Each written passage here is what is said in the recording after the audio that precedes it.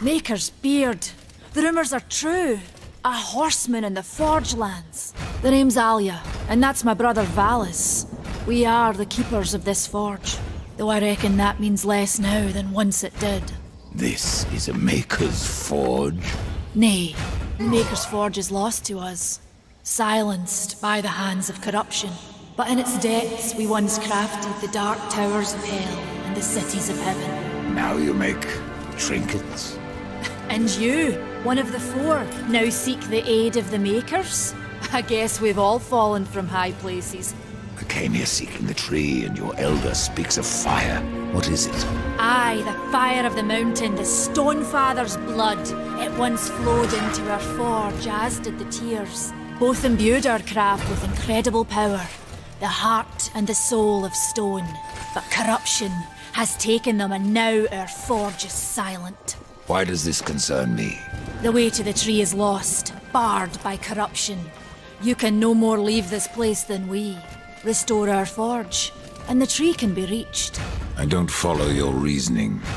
We are makers, not warriors. But we are not without our weapons. Before the forge was lost, we crafted a mighty creature of soul and stone. A colossus to fight this corruption. But to awaken him requires a maker's key. And we need our forge to craft one. Will you help us? What is this cauldron? A temple built in the shadow of Stonefather's Peak. There the fire of the mountain was harnessed and passed into our forge. Ride east of town, ride through the charred pass and towards the cindery peak of the Stonefather. There, you will find the cauldron. Man of no words, your brother. But hardly silent. His voice is the ring of the hammer and the roar of the white flame. Yes, he works while you talk.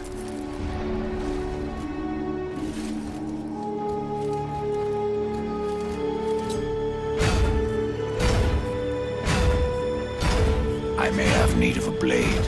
Is your need greater than ours, horseman?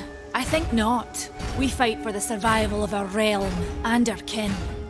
Prove worthy, and mayhaps we can do business.